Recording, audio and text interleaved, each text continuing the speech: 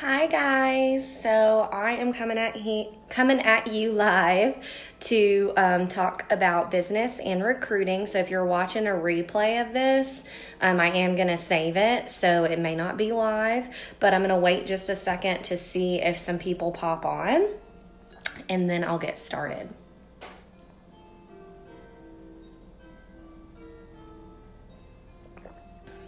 Just waiting to see if some notifications. Hey, so make sure you tell me if you get on.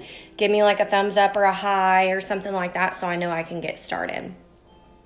I do have some notes, so if you see me like looking over at my computer, that's what I'm doing.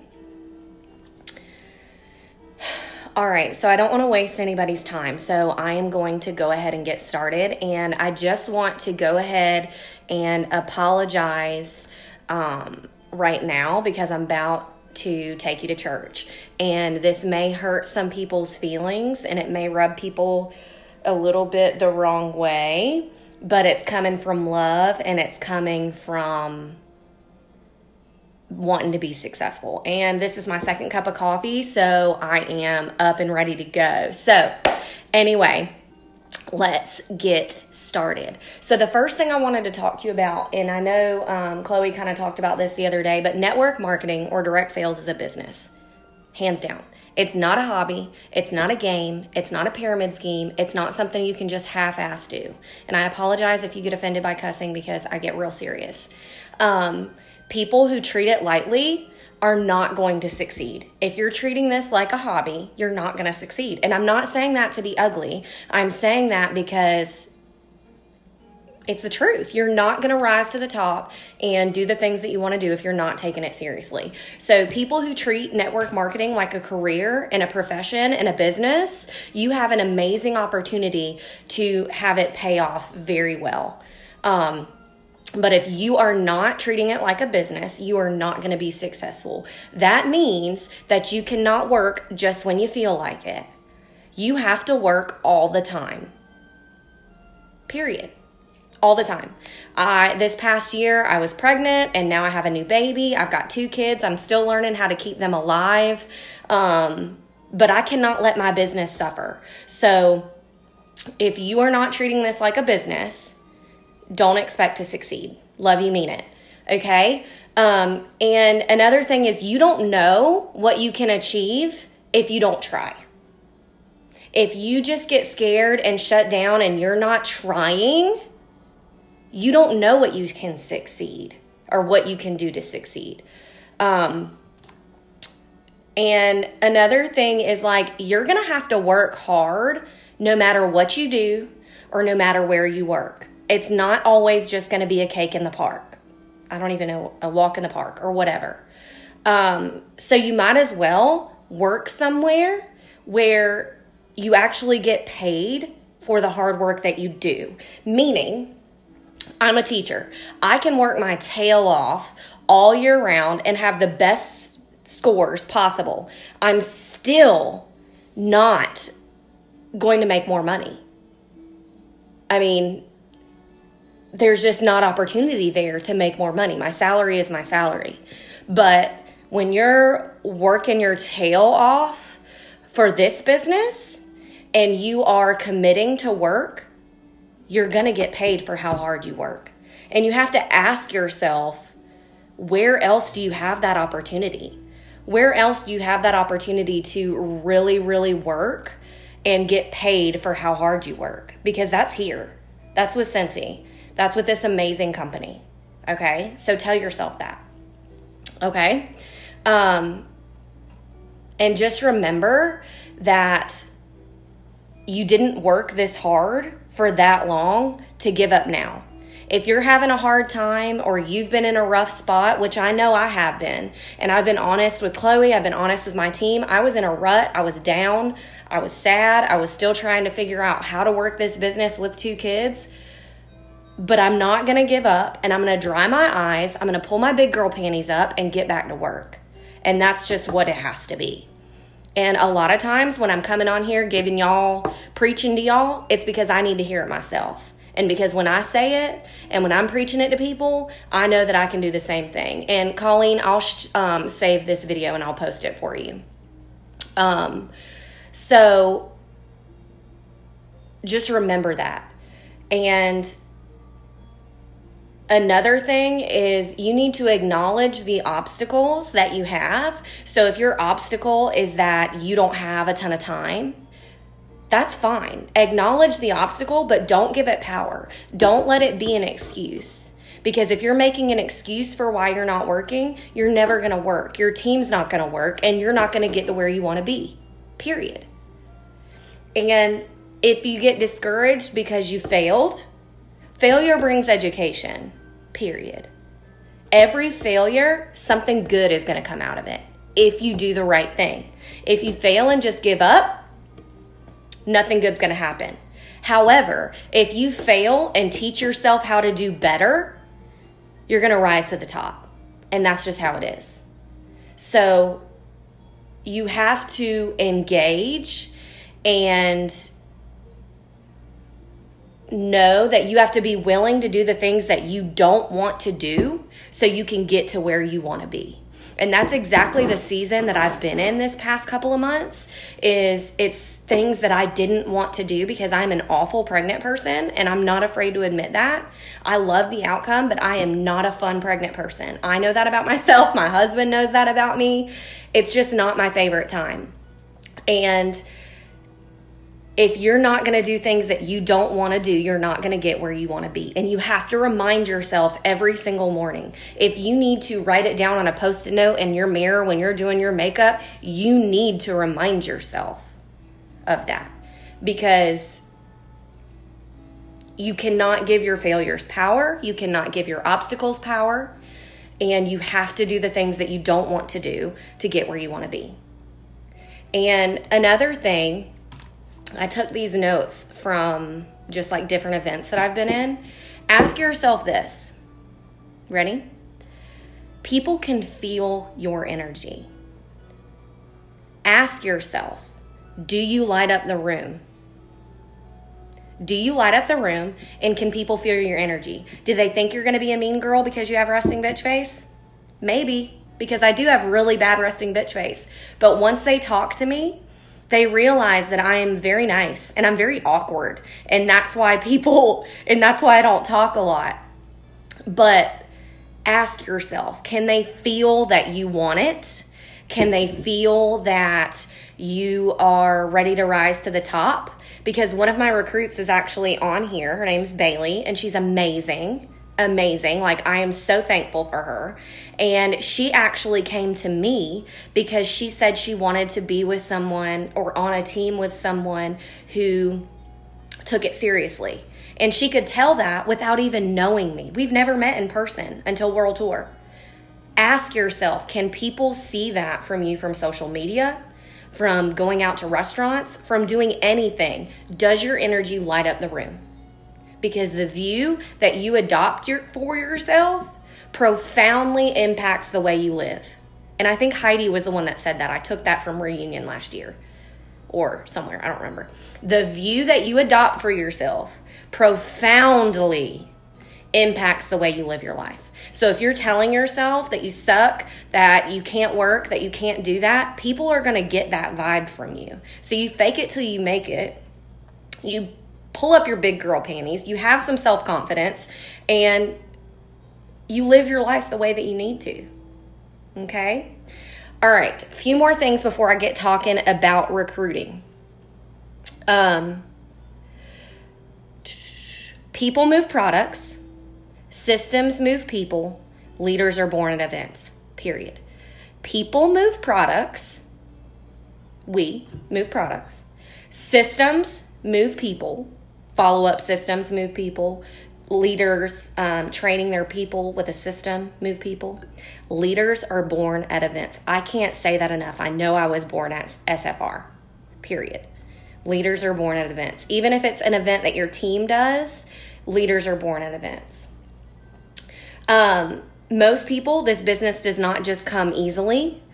It takes hard work and it takes dedication. So you have to keep planting seeds. You have to keep planting seeds. You cannot only sow 2 seeds a month and expect a big harvest. Meaning you cannot only ask 2 people to join your team and expect 1,000,000 people to come back to you. It's the 80-20 rule. If you are not planting if you're not planting seeds every single day, you cannot expect your business to grow. If you are not planting seeds every single day, every day, y'all, you cannot expect your business to explode. My challenge for you is to get 100 no's. The reason why I want you to get 100 no's is because the yeses live in the land of the no's, y'all. The yeses live in the land of the no's. I was a no for months, for years. People on here, I guarantee every single one of you didn't say yes the first time you were asked. Okay? Last thing before I start talking about recruiting. If you want to recruit, you need to be a leader. Whether you have no one on your team right now or whether you have 300 people on your team right now, you have to be a leader. And I want you to ask yourself and make a list. I want you to actually write this down, y'all. Make a list of what a good leader would do. Y'all tell me, what are some things a good leader would do? I want you to tell me and interact with me right now. What is something a good leader would do? And then ask yourself if you are exhibiting those things. If you look up to Chloe, tell me what she does as a leader to show you. If you look up to your sponsor, ask yourself if you are doing those things. And if you're not, this is the opportunity to change them, because you have to make change if you're not where you want to be. Okay? You have to make change if you're not where you want to be. One second.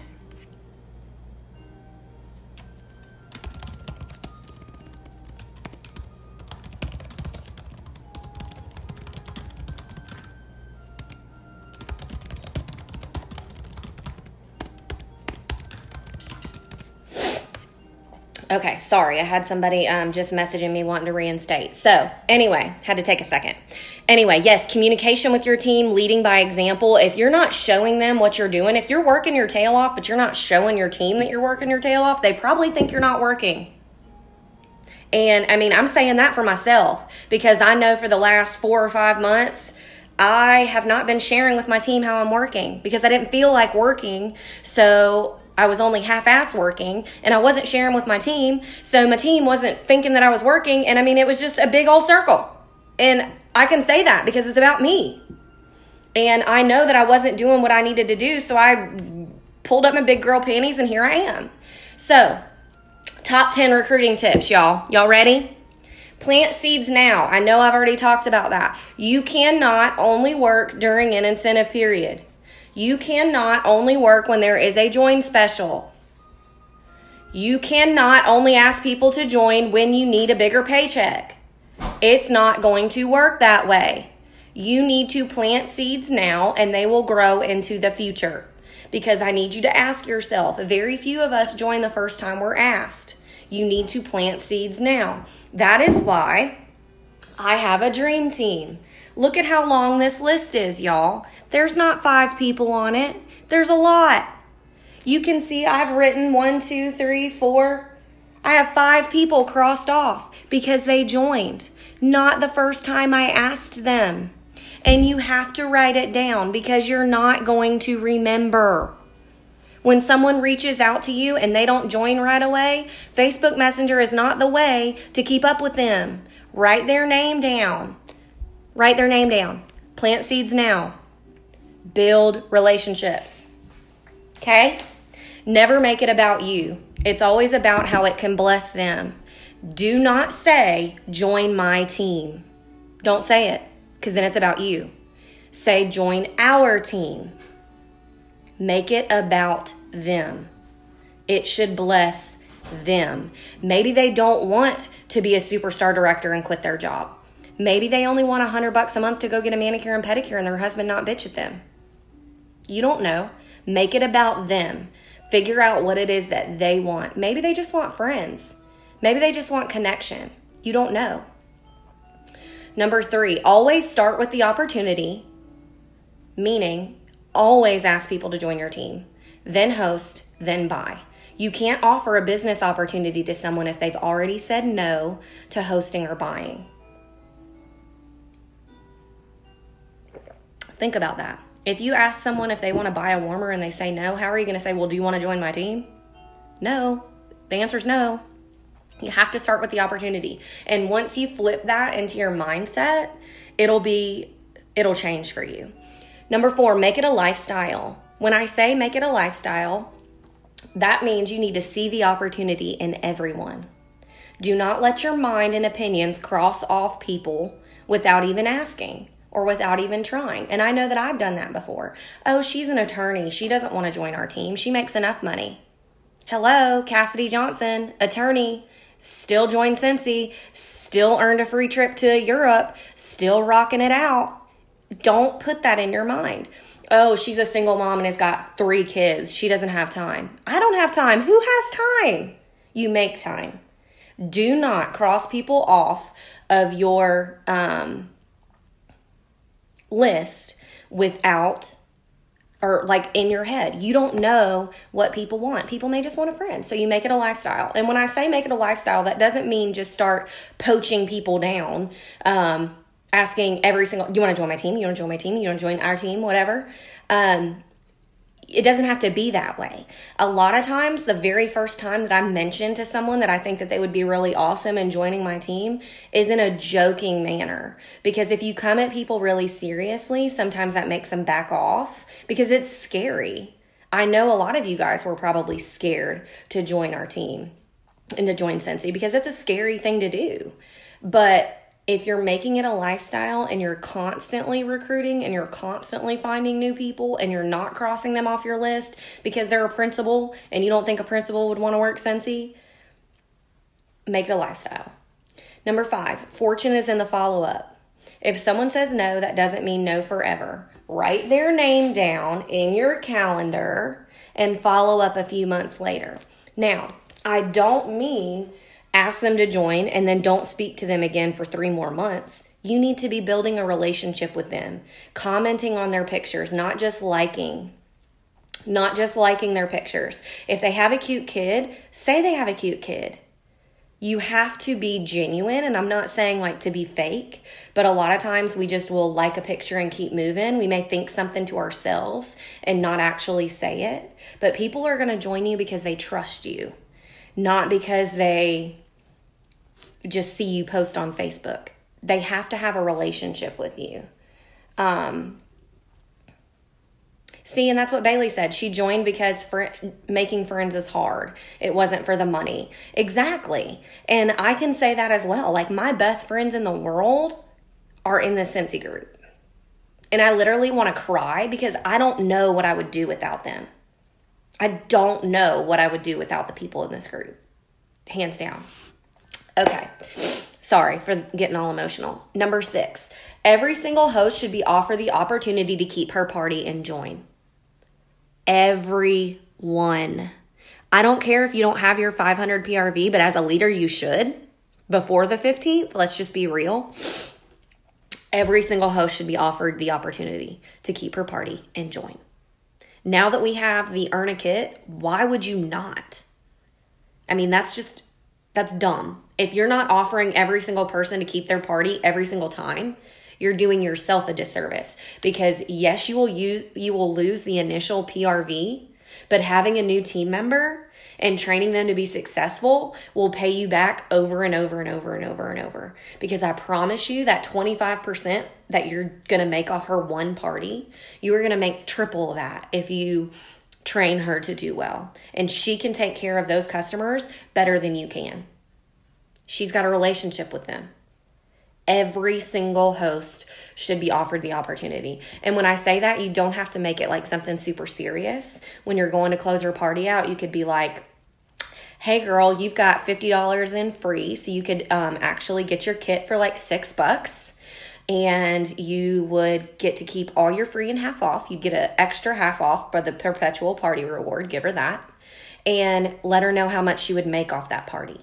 Just that party alone. Let her know that, yes, she's going to spend her money or whatever, but she's going to make money back off of that you're going to transfer that PRV. Because if you're not transferring that PRV to your customer when they join, I need to know why. Because you need to. Every single one of you. Because one of our values is always to give more than you take. Don't keep her party. Transfer that PRV. Number 7. This one is one that I believe in more than anything.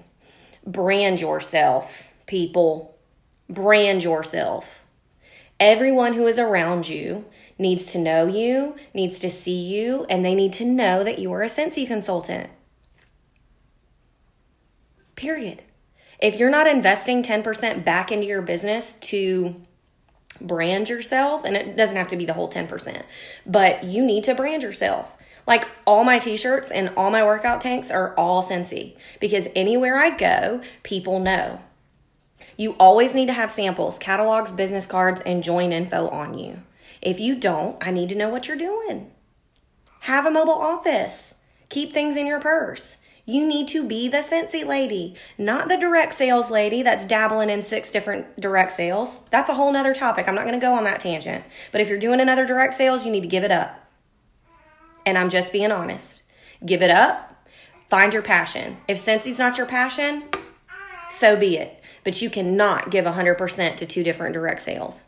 Your customers aren't going to trust you. You're going to half-ass both of them. You cannot be successful in 2 direct sales. Take it from me. I did it. I've been there. I've learned. And look at where I am now. Just saying. Brand yourself. That means water bottles, book bags, car decals, t-shirts, front door signs. And I'm all saying things that I've done myself. Do you have to break the bank? No. But you need to brand yourself. People need to know you're the Scentsy lady. Number 8, posting on Facebook is not the way to grow a business. I'm going to say it louder for the people in the back. Posting on Facebook is not the way to grow a business. It gets you contacts. It keeps you relevant. It lets people watch you. Even those who you have no idea are watching. Bailey was watching me and I had no idea. Remember that you always have to stay positive on social media. That means not posting politics. That means not ranting about your husband. That means not bitching about the pizza delivery man being late. Be positive. No one wants to be with someone who's negative. But social media and Facebook are for relationships. Relationships are built through social media. You need to comment and engage on social media. But it is not the way you're going to make Superstar Director. Getting out there and actually meeting people face to face and building those relationships on Facebook are going to get you more contacts. But that's not the way I've gotten to where I'm at. It's a tool. We need it. But it is not the way to run your business. You need systems. You need all the other things. And another thing I want to talk about, do not cold reach out to people. That's not how Scentsy consultants do it. And I say that, I mean, like, if you've never talked to somebody, don't message them and ask them to join your team. Don't do it. Message them and ask them how their family is. Build a relationship with them. You are not going to get 1 million people to join your team by cold reaching out. It ain't going to happen, girl. It just ain't. I'm telling you. Number 9. Ask. Ask. If you do not ask, the answer is always no. If you don't ask, the answer is always no, people. Always no, because you didn't ask. And if you don't ask, I'm going to ask them to join my team. Not being ugly, but if you aren't asking people, I'm going to ask people and they're going to join my team and you can't be mad about it. You never asked them. It doesn't matter if they're your customer or not. I'm not going to go and steal your customer. I'm not going to go and steal your people. But if you've never asked them to join your team, I can guarantee you somebody else will. It may not be with Scentsy. It may be with another direct sales, or it may be with somebody that they think is really committed to that. I'm using Bailey as an example again. Her consultant, she didn't think was serious. And she came to me and asked me, and she said her consultant had never asked her to join her team. Never asked her. If you don't ask, the answer is always no. Asking 50 people a month to join you on the opportunity. If they don't want to join, you can ask them for referrals. But if you don't ask, the answer is always no. You can say, hey, do you know anybody that might be looking for extra income? And you build a relationship with them. You don't just go to them and cold ask them. And number 10, I know I said brand yourself was really important, but share your story. Share your story. And your story may change. Your why may change. But you need to share it with passion. People know how much I love Scentsy. People know how much it changed my life. And because of that, they trust me. Because if somebody doesn't trust you, they're not going to want to join your team. And when I say share your story, yes, you can share it on Facebook, but you need to be sharing it in person with people. And like I said, I am not somebody who's super serious about asking someone to join my team because that freaks me out. It makes me nervous. But I'll go places, and if you think that people don't joke on me for being so Scentsy crazy, you're wrong, because they do. All of my friends that aren't Scentsy and all of my husband's friends totally make fun of me. And you know what I say? And I'm sorry if that offends anybody, but I just tell them, that's fine, because I just spent a week in Europe for free while you were here still working. I surpassed my teaching salary. Selling wax, y'all. Selling wax. So they can make fun of me all they want, but I share my story. I tell them I had $68 in my bank account when I joined on the $49 special. And you know how much it was after tax and shipping? $66. I had $2 left in my bank account, y'all. And look at where we are now. Not because I don't believe. Not because I let people tell me it's a pyramid scheme and make fun of me. I don't care. Because I'm laughing my way all the way to Europe, all the way to Punta Cana, all the way to Disney World for free. Because I'm asking people, because I'm sharing my journey, because I'm not giving up, because I'm using my failures as opportunity to learn, because I am getting no's all the time. I'm getting laughed at all the time.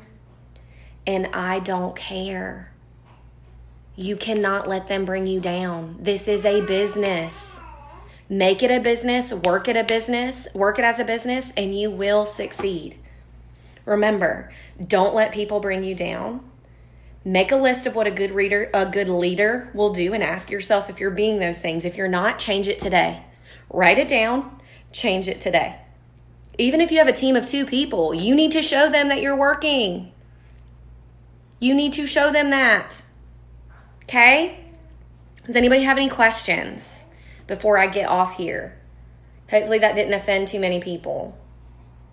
But remember, you're going to have to work hard, and you're going to have to work even when you don't want to. But I promise, if you stay consistent, the work you're doing now is going to pay off 6 months from now. Don't give up if you're in a hard season. We're all going through things. You never know what's going on behind the scenes. Be kind, be a leader, and rise to the top. Love y'all. Mean it.